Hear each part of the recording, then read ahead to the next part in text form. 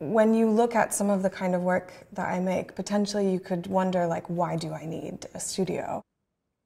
I think there's a huge myth about digital labor and also artists who work with these materials, and that we could really just be anywhere and open up a laptop. More and more with sort of the larger projects that I do, I'm tied and bound to my studio.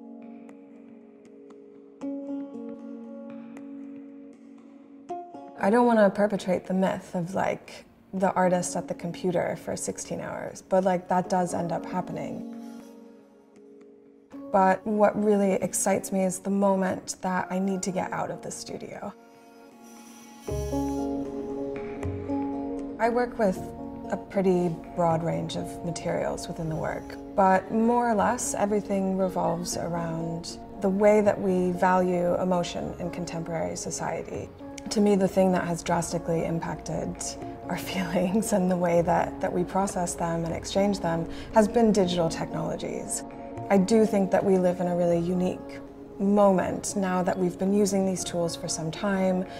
The infrastructures that are behind them have become clearer, and we're really starting to see an impact on not just the way we live our everyday lives, but the way that we will in the future.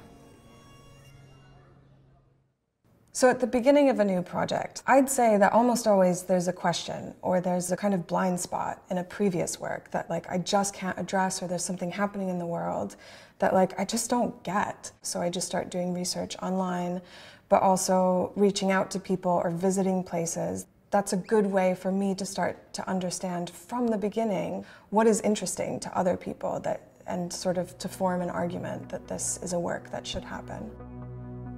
So Sprung is a play in 3 acts, performed across the Wolfson Gallery at Tate Liverpool.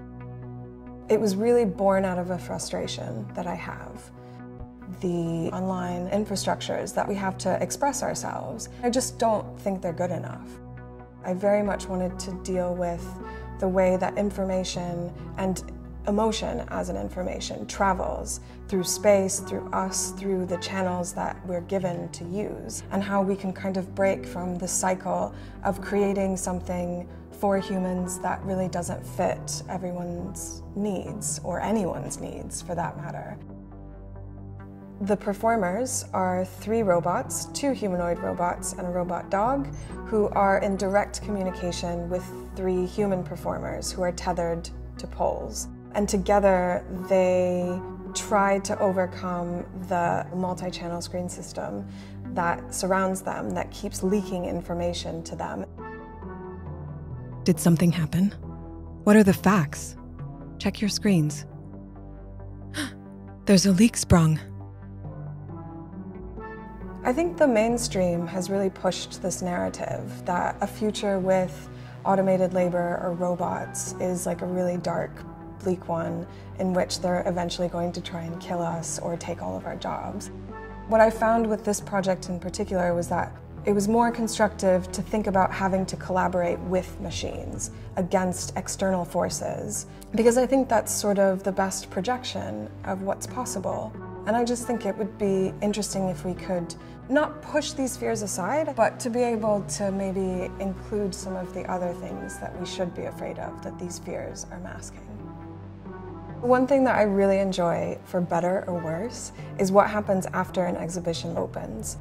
I know that because of the way that I build narratives, which is like this hyperlinked kind of one thing leads to another, goes back to the other, it's not straightforward. People at some point, their imagination hopefully takes off. And the things that they come up with sometimes, that they think is going on, I'm just as excited about as my initial idea. And the work then sort of, in many ways, just becomes theirs.